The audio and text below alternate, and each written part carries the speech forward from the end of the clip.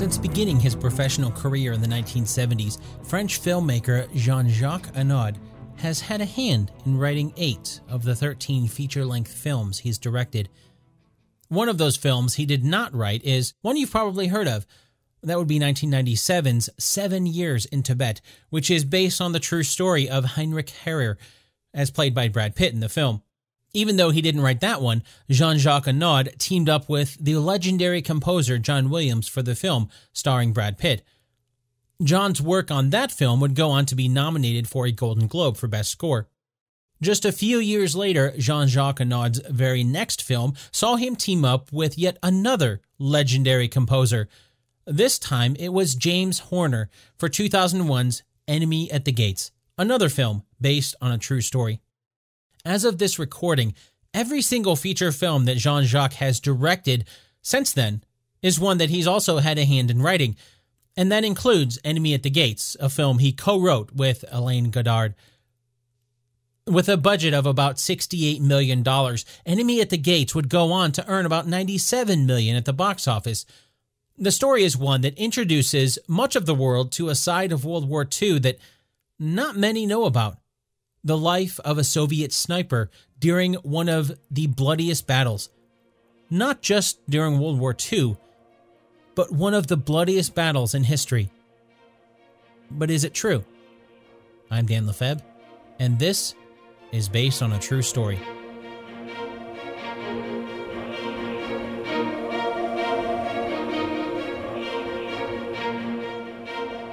It's time for Two Truths and a Lie. Listen closely for the 2 truths scattered throughout the episode. Then, by process of elimination, you'll know which one was a lie. And, of course, we'll do a recap at the end of the episode to see how well you did. Okay, here are the 2 truths and 1 lie. Number 1, Nikolai wasn't killed by the German sniper they dueled during the Battle of Stalingrad. Number 2, there's a good chance that Major Koenig wasn't a real person, but we just don't know for sure. Number 3, Vasily Zaitsev was killed during the Battle of Stalingrad. If you've listened to the last few episodes, you probably noticed most of them have been requests. Some of them by awesome patrons, and others simply requests that I've only now managed to get to. As a quick little side note, if you want to guarantee I'll cover a movie of your choosing, find out how you can do that by hopping over to patreon.com/basedonatruestorypodcast. Of course, you don't have to do that. You're welcome to submit any movie recommendation for the show. But with about 400 movies and the list of movies to cover currently as I'm recording this, it's a pretty long line. So I've decided to offer jumping to the fast lane as a perk for patrons. Anyway, all of that is to mention that this week is no different. This request comes from a good friend of mine, Peter. I've mentioned him on the show before, but Peter is one of 2 good friends who help me out with the show by listening to each and every episode before they go live and giving me incredibly detailed listing of time codes that need to be fixed where I've messed things up. So when I found out that this was Peter's favorite World War II movie, I jumped on the chance to cover it. He doesn't know that I'm saying this, but thank you for everything that you do, Peter. I hope these comparisons between the movie and history don't ruin your favorite World War II movie when you find out that the entire movie is fiction. Just kidding. Okay, let's get on with it. Let's compare history with Hollywood's version of Enemy at the Gates.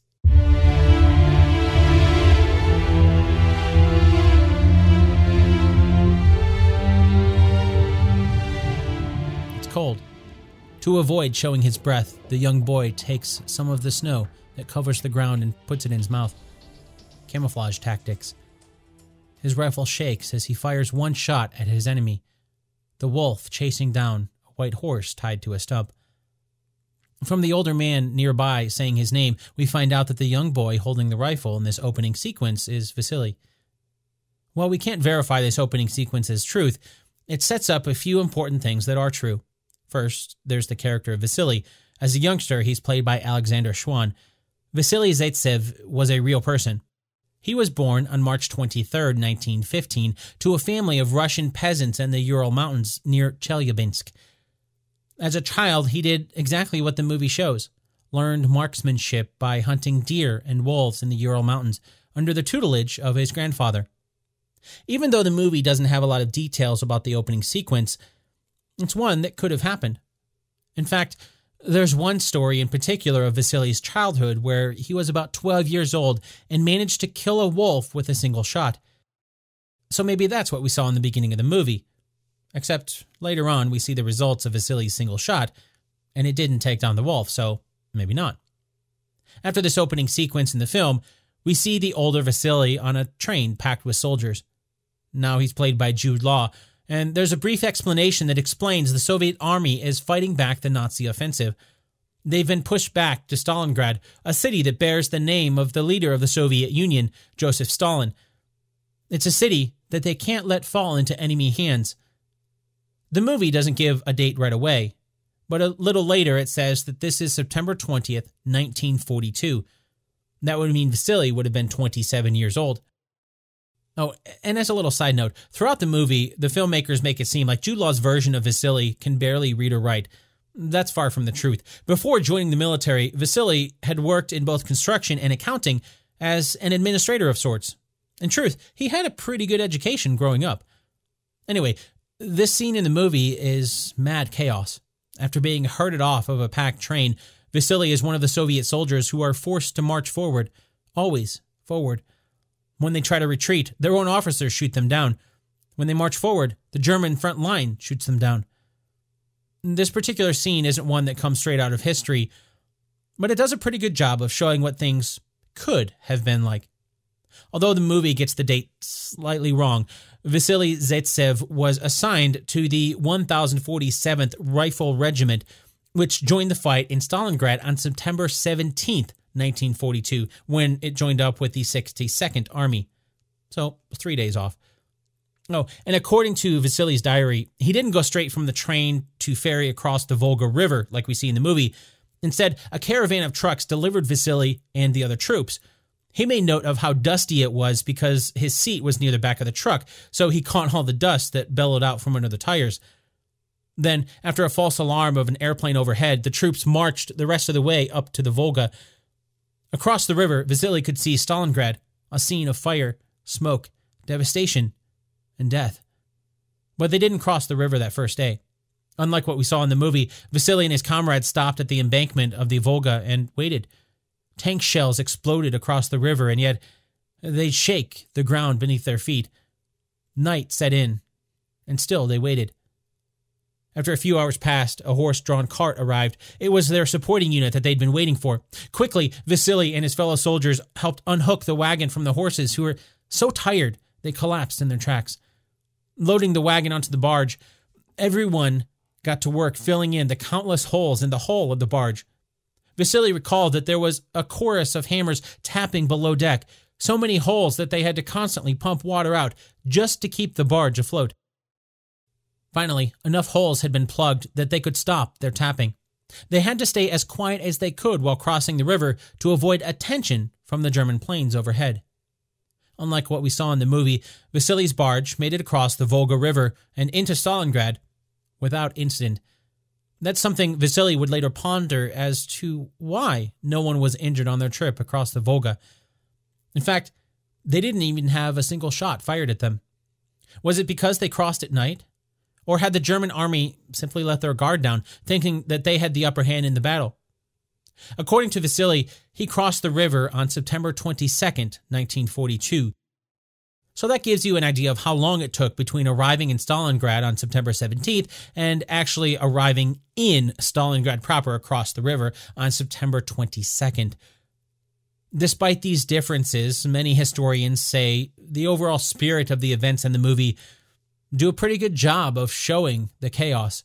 There were many instances we know of from history where the Red Army simply threw scores of soldiers into battle during the fight at Stalingrad. They did so with very little orientation, if any at all.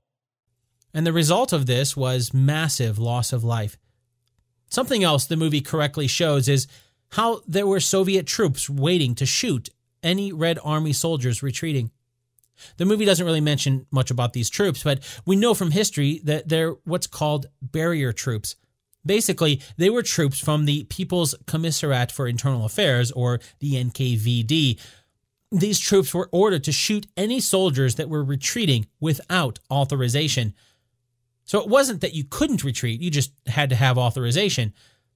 As crazy as this sounds, it's not something that was originated with the Soviet Union. We know of similar type barrier troops as early as the Roman Empire, when more experienced legionnaires would block soldiers from retreating by any means possible, including death. As the saying goes, failure isn't an option. In this case, the barrier troops were there to let the soldiers know retreat isn't an option. Unfortunately, this also added to the body count for the war. Can you imagine what sort of chaos would happen in the U.S. Army today if the public caught wind of the use of barrier troops? With all that said, Vasily never mentioned his coming into contact with the NKVD barrier troops in his own diary. In fact, something else the movie doesn't mention is that he volunteered to go to the front lines. He had been serving in the Soviet Navy, but when he volunteered to go to the front lines, he was transferred to the Army. So it would seem a lot of these scenes weren't really pulled directly from Vasily's own experiences, but really were there to give an overall sense of what it could have been for a soldier fighting in the Battle of Stalingrad. Back in the movie, it's during this chaotic scene when Vasily makes his first kill alongside a young political officer, Commissar Danilov, who's played by Joseph Fiennes. The character of Danilov brings up a good point. You see, there's not a lot of documentation for things that happened at the front lines. That's not only because of it being from the Soviet Union, who, like many governments, we know from history have hidden a lot of documentation from the public eye, but it's also the simple fact that we're talking about something happening at the front lines of war. There's a lot of things that happen in the front lines of war that doesn't get documented. Well, thankfully, I've never been on the front lines. I'd wager that most of what happens on the front lines doesn't get documented. Instead, we have to rely on the reports after the fact of those who were there. That means our knowledge of history is spotty at best.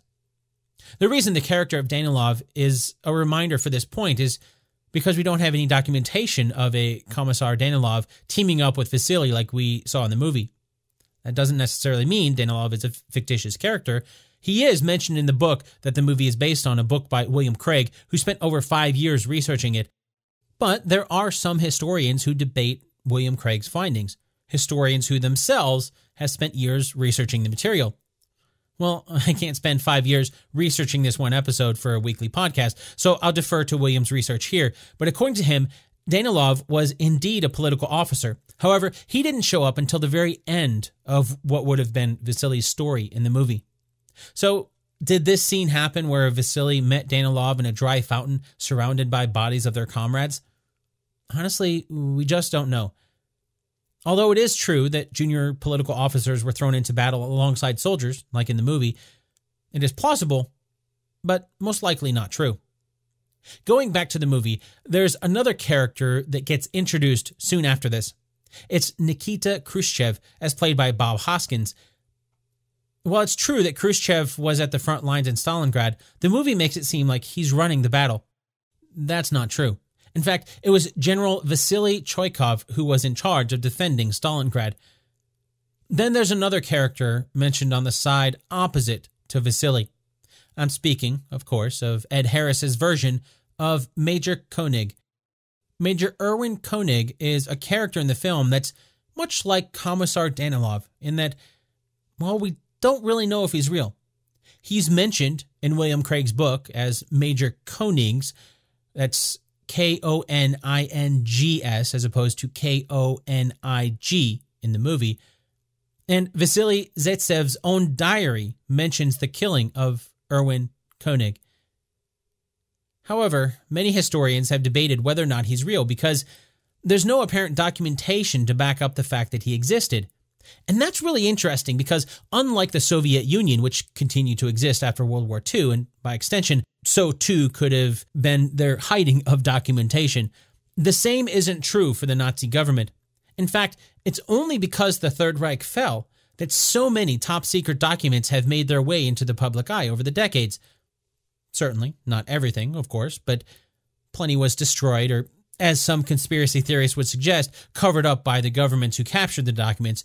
But for the purpose of our story, if Major Koenig was real, we should have a lot more documentation of his existence than we do. To add to the confusion, Vasily's diary also mentions another German sniper named Heinz Thorwald. Like Major Koenig, there's no record of a sniper with that name in German documents. To have one person's name missing might be accidental, but two?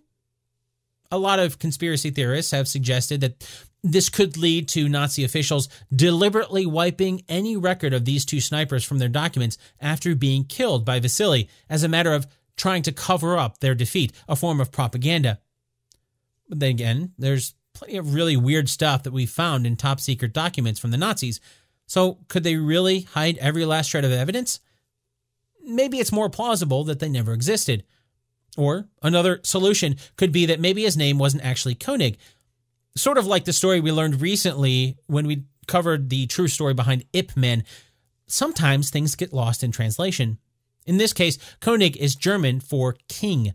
So perhaps his surname wasn't Koenig at all, but rather that was a nickname that he earned on the battlefield due to his talents as a sniper. If that's true, we'll likely never know who this king of German snipers really was. In either case, what this means for our story today is, well, unfortunately, it makes it kind of hard to compare history with each scene because we just don't know how much of the details of each scene that we saw in Enemy of the Gates is true. Since much of the story surrounds the existence of Commissar Danilov and Major Koenig, two people we don't even really know for sure if they were real, it's hard to prove how much of it happened. All we have to rely on are the words of Vasily himself. So that begs the question, what did happen according to Vasily? After crossing the Volga River, Vasily wasn't rushed into battle right away. Instead, he waited for the order to engage. Until then, the standing order was to wait. So he did. Hours passed. He would later recall that he should have been able to tell the time just by looking at the sky. He was, after all, a sailor, and that's something sailors must know how to do. But he couldn't. There was just too much smoke filling the air to be able to see the sky. While they were waiting, the sun began to rise. As it did, the German scouts must have seen the new arrivals. If you remember, they crossed the river at night, because without warning, mortar rounds began to rain down. Chaos ensued. German planes began strafing runs. Mortars and bullets flew this way and that. Vasily managed to survive by jumping into a deep crater left by a bomb. Then, rocket launchers from the Red Army on the opposite bank began to fire back. They managed to take out some of the German mortar positions. Encouraged by their side fighting back, Vasily and the men around him charged. That attack stopped pretty quickly, though, when German machine gun nests opened fire on the advancing Soviet troops. The nests were hidden well enough that the troops didn't have much of a chance. They withdrew their attack, and an officer near Vasily named First Lieutenant Bolshapov ordered Vasily to take out the machine gun nests with grenades. Fortunately, Vasily wasn't hit as he ran up to the nests hidden in the blown-out buildings and tossed in grenades. The nests fell silent, and the Soviet assault was on again.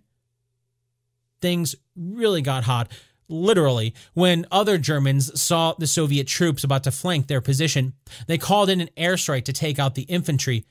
When the bombs fell, they hit gas tanks nearby, and massive flames showered everyone. Despite many soldiers being burned alive, Vasily recalled that the attack didn't stop. They tried to strip their uniforms off to relieve the flames, which resulted in burning naked men attacking the German lines. Some survived. Many did not. But the Soviet troops had pushed the Germans back from their positions. Vasily and the remaining Soviet troops took cover in some nearby houses and waited for reinforcements. Mostly, though, they waited for new uniforms to be brought up for the naked soldiers. The Soviets considered this advance to be a victory. They'd managed to push the Germans back, but there was a lot of work left to be done. We don't really know how much time passed, but after a short break taking cover from the continual German bombing runs overhead, Vasily and the rest of the Soviet troops continued their advance. This time, it was hand-to-hand combat with the Germans. At one point, in something that the movie never shows, Vasily was tackled by a German soldier. He managed to get behind the German and get him in a chokehold.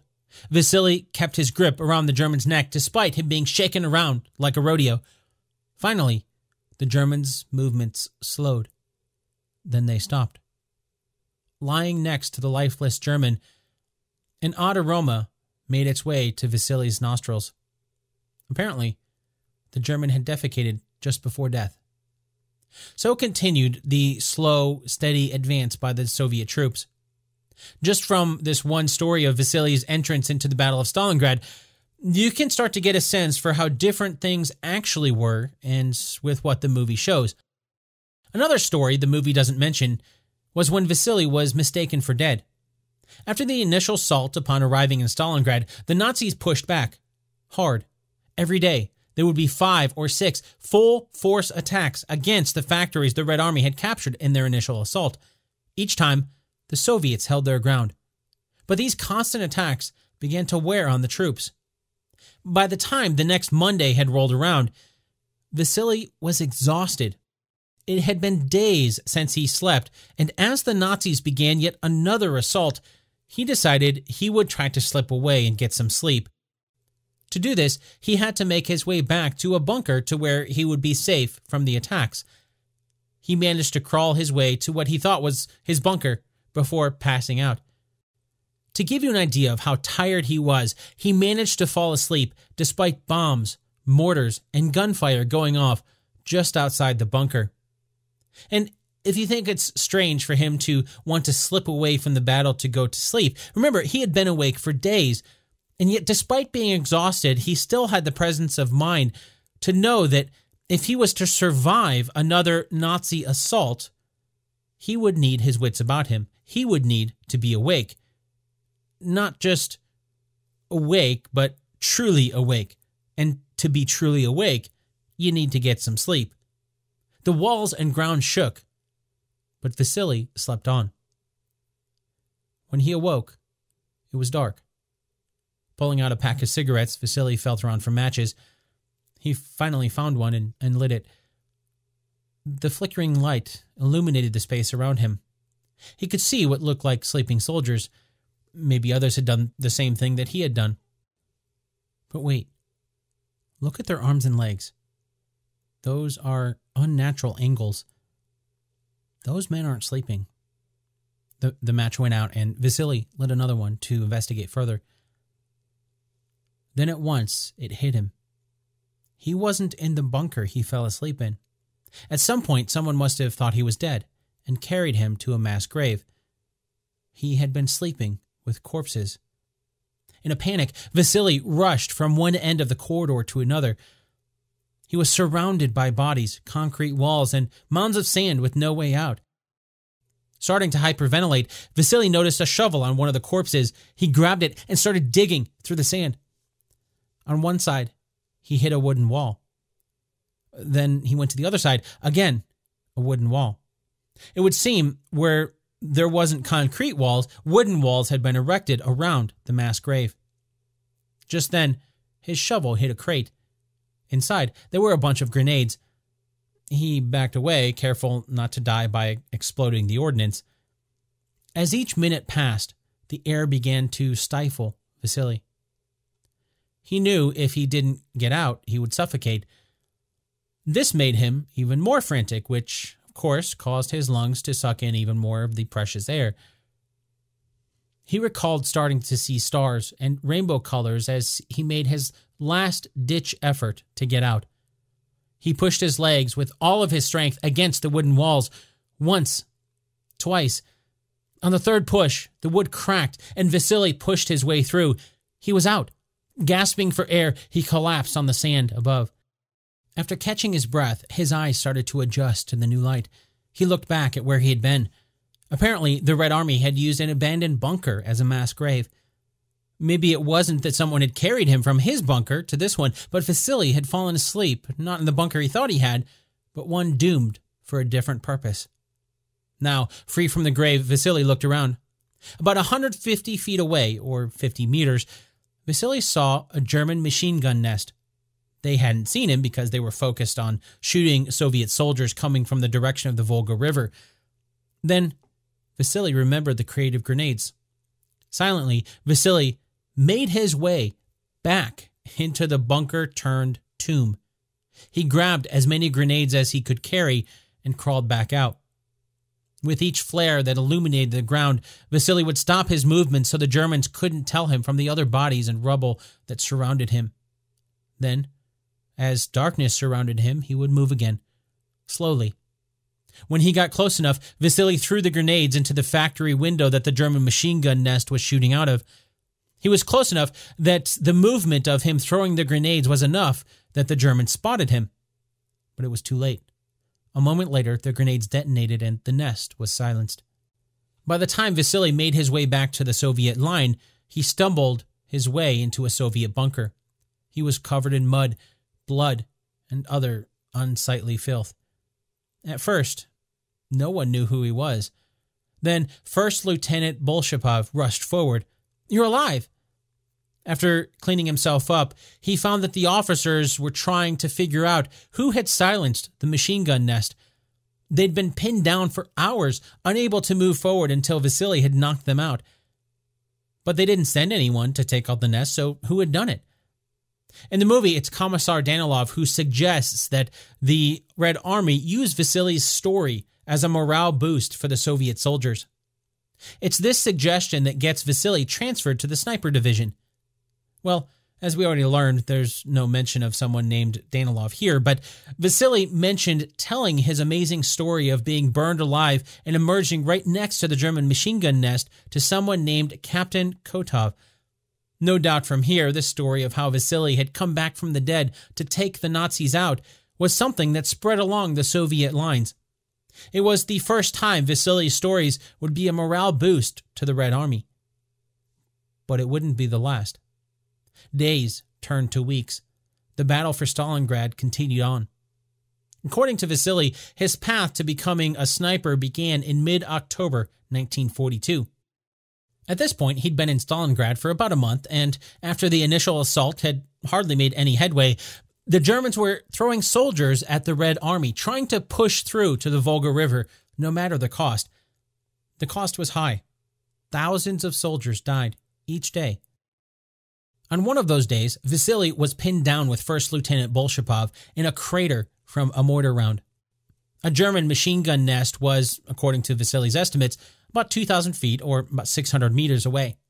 But because of the bombing, much of Stalingrad had been leveled to the ground, so the gunners had a great line of sight across the battlefield. Anytime Vasily tried to raise his head, bullets whizzed by and he was forced back into hiding. One of the soldiers in the crater looked over the edge with a trench periscope. After spotting the Germans, he handed the periscope to Vasily so he could see where they were. Seeing the Germans, Vasily wasted no time. In a flash, he raised his rifle, aimed quickly, and fired, then dropped back down. Looking through the periscope, he could see it was a hit. The German fell to the ground. A few seconds later, and 2 more shots later, 2 more Germans fell to the ground. It was an impressive bit of shooting, and even more so considering that Vasily did it with a standard rifle. What he didn't know at the time was that a colonel in the Soviet army had been watching his shots through binoculars. He was impressed and ordered Vasily be given a sniper rifle and start keeping tally of the Germans he killed. The movie makes mention of the tally, but doesn't really give specific numbers through most of it. All we see are German helmets growing in a number of printed propaganda. Well, according to the documents we have, Vasily Zaitsev killed about 32 German soldiers with his standard-issue rifle between the time he arrived in Stalingrad in September of 1942 and early November of 1942 when he was assigned to a sniper rifle. After that, until the end of the Battle of Stalingrad, Vasily killed an additional 225 enemy soldiers, including many officers and German snipers. Oh, and as a little side note, it was around mid-October when Vasily first mentioned a political officer named Danilov joining their troops. Speaking of snipers, what then of the main storyline in the film? The sniper battle between Jude Law's version of Vasily and Ed Harris's version of Major Koenig. Well, according to Vasily's tally, 11 of those 225 enemy soldiers he killed were snipers. So it wasn't like there was one sniper that he managed to best, despite some historians doubting the existence of a Major Koenig because of what we learned about earlier, namely there not being any evidence of one in German documents. There is a mention of a sniper's duel between himself and a Major Koenig's in Vasily's memoirs. Although, as you can probably guess, it happens quite a bit differently than what we saw in the movie. According to his memoirs, Vasily first learned about Major Koenig's after the Red Army captured a German soldier and interrogated him.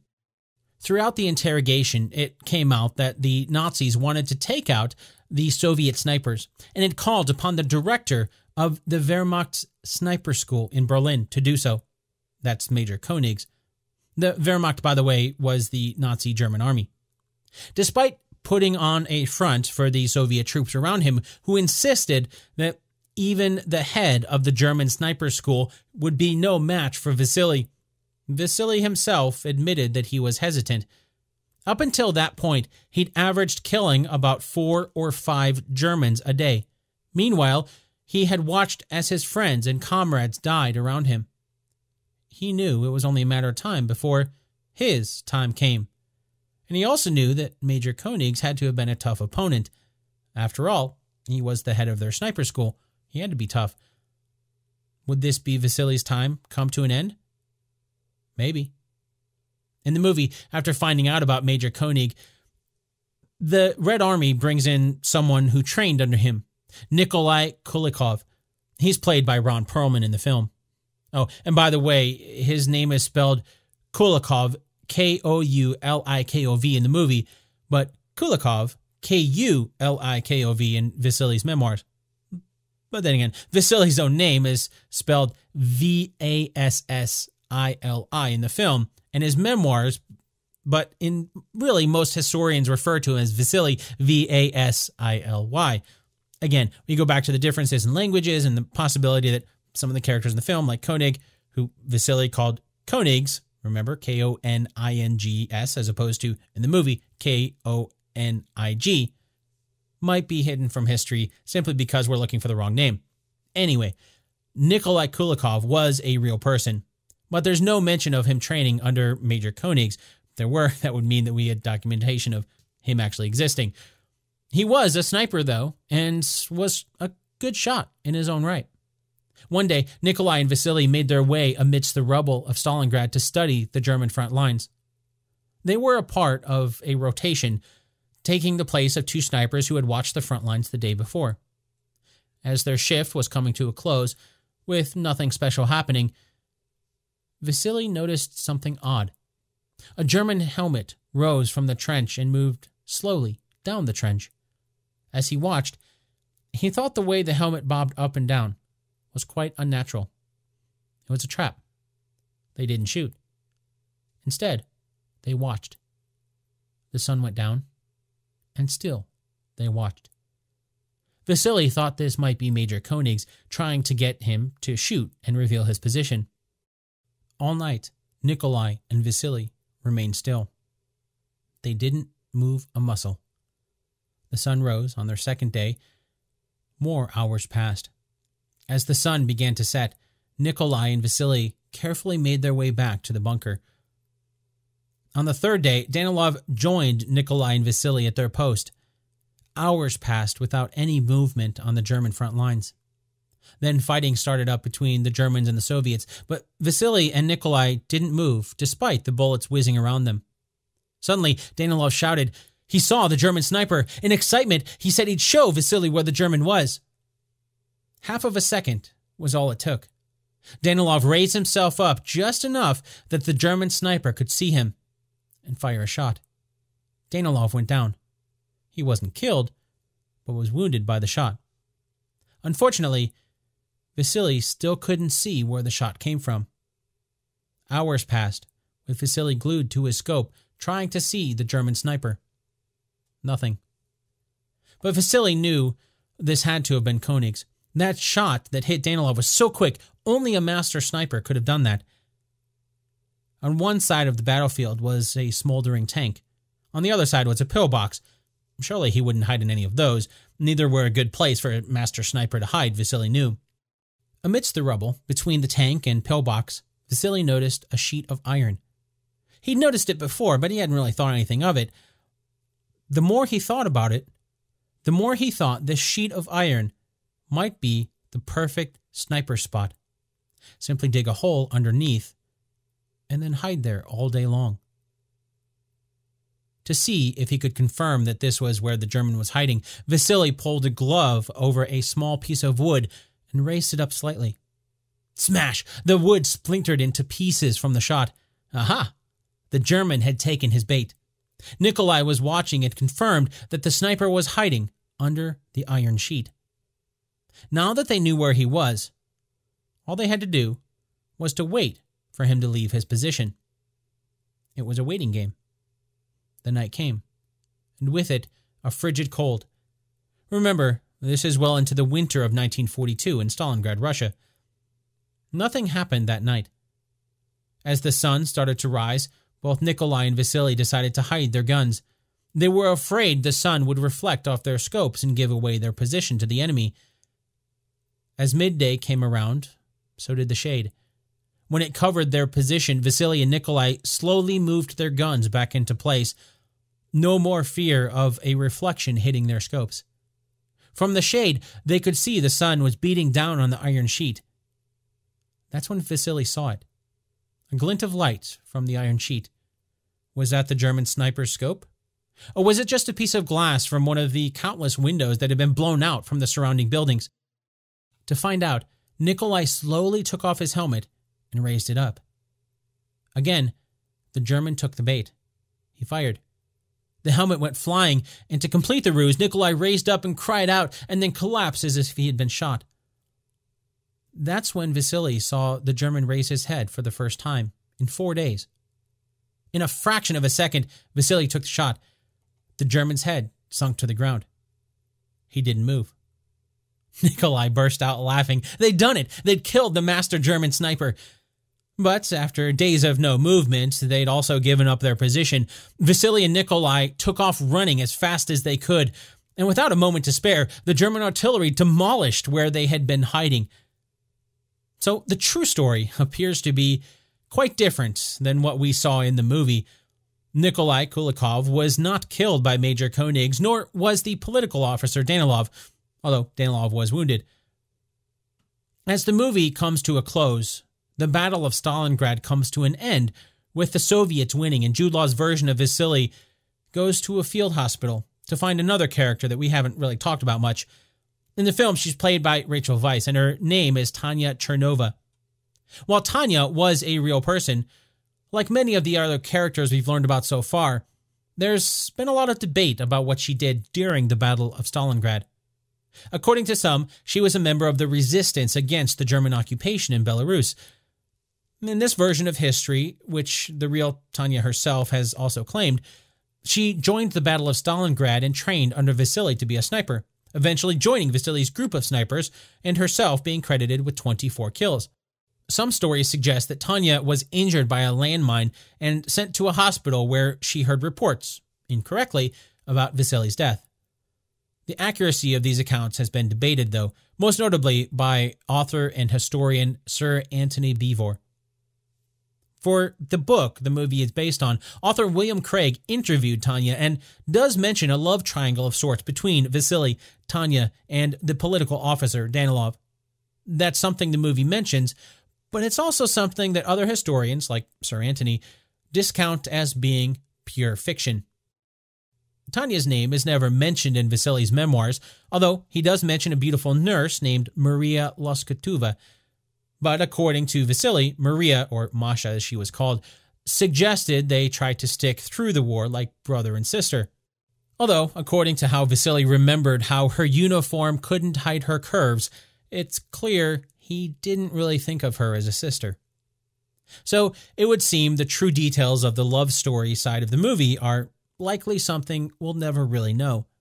But it is worth pointing out that there are plenty of documented instances of women serving right alongside men in the Red Army, and many more cases of love affairs forming between Soviet soldiers during World War II. In fact, this month for my patrons, I'll be sharing an audio version of a great article by the World Heritage Encyclopedia that dives deeper into the role of women in the Soviet Union. For the purposes of our story today, though, let's just say there's not much proof, but it's plausible. What we do know is that, like the movie shows, the vicious battle over Stalingrad ended up being a victory for the Soviet Union. Leading the German troops was Field Marshal Frederick Paulus. He'd risen quickly, becoming commander of the German 6th Army after its own commander had been killed on January 20th, 1943. So it came as a surprise when Paulus, who never commanded more than 1,000 troops before, all of a sudden took control over nearly 100,000 of the remaining German troops when he was promoted to field marshal. It was a clear message from Hitler, who had ordered Paulus's promotion himself. Do not surrender. Since no German field marshal had ever surrendered, when Hitler promoted Paulus at the point in the fighting when it seemed that the Germans would lose, that was the clear message. Fight to the death, do not surrender. He didn't. After being surrounded, cut off from reinforcements, and seeing his remaining 91,000 men being sick, wounded, and exhausted, Field Marshal Frederick Paulus became the first German field marshal to ever surrender on February 2nd, 1943. That put an end to a battle that began before Vasily joined on August 23rd, 1942. During those 5 months, 1 week, and 3 days, an estimated 728,000 troops were killed on the Axis side, while the Soviet Union lost 1.1 million troops. To this day, the loss of life during the Battle of Stalingrad marks it as one of the bloodiest battles in the history of warfare. Vasily Zaitsev was not one of those who died in battle, though. In fact, he left the battle before it was even over after a mortar wounded his eyes. After recovering from his injuries, he continued to fight until the end of the war. After the war came to an end, he became an engineer at a textile factory in Kiev. He remained there until he died at the age of 76 on December 15th, 1991, just 10 days before the Soviet Union was dissolved.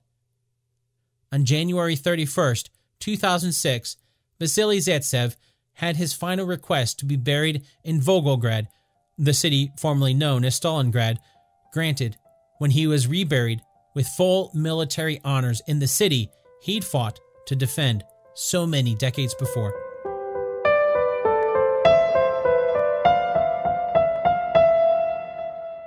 This episode of Based on a True Story was written and produced by me, Dan Lefebvre.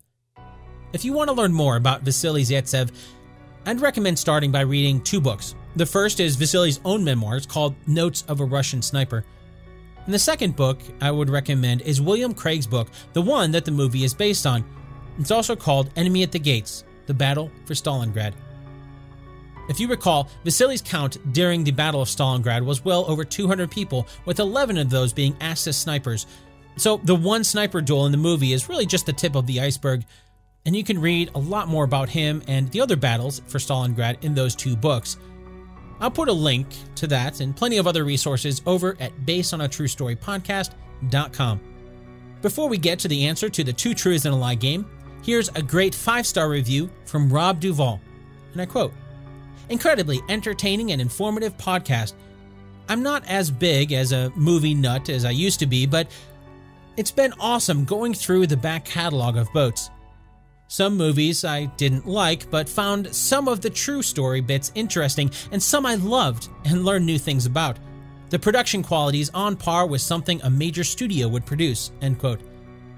Thanks so much, Rob. That's awesome. I'm so glad you've enjoyed going through the back catalog. There's a lot in there. I try to cover a lot of movies that, quite honestly, I probably wouldn't have picked on my own, but I've gotten some awesome recommendations from patrons and viewers to cover that have helped offer quite a wide variety of films. Thank you again for the review, Rob. And a special little bit of thanks for being the very first to leave a review on the Based on a True Story Facebook page. Okay, now it's time for the answer to our 2 truths and a lie game from the beginning of the episode. As a refresher, here are the 2 truths and 1 lie. Number 1, Nikolai was not killed by the German sniper they dueled during the Battle of Stalingrad. Number 2, there's a good chance that Major Koenig wasn't a real person, but we just don't know for sure. Number 3, Vasily Zaitsev was killed during the Battle of Stalingrad. Did you find out which one is a lie? The lie is number 3. As we learned at the very end, Vasily survived the war despite being injured and went on to live the rest of his life in Kiev. Now, even though I tried to stay as balanced as I could in telling today's story, I know this story in particular has a lot of potential historical inaccuracies, as evidenced by the mere fact that A lot of historians have spent years and years researching the true story, and they still can't agree. So ultimately, what do you think about Vasily Zaitsev's story? Are there any parts you believe to be true or false? Let me know in the Based on a True Story community on Facebook at facebook.com/groups/Based on a True Story podcast. And don't forget, you can pick up your own Based on a True Story t-shirts and merch over at basedonatruestorypodcast.com/merch. You can also follow the show on Instagram, where it's at Based on a True Story podcast, where I like to show the photos of faces and places behind each episode of the podcast. You can also follow me directly on Twitter, where I'm at Dan Lefebvre, DanLefeb, or if social media isn't your thing, you can shoot me a good old-fashioned email at dan@basedonatruestorypodcast.com. Thanks so much for listening, and I'll chat with you again really soon.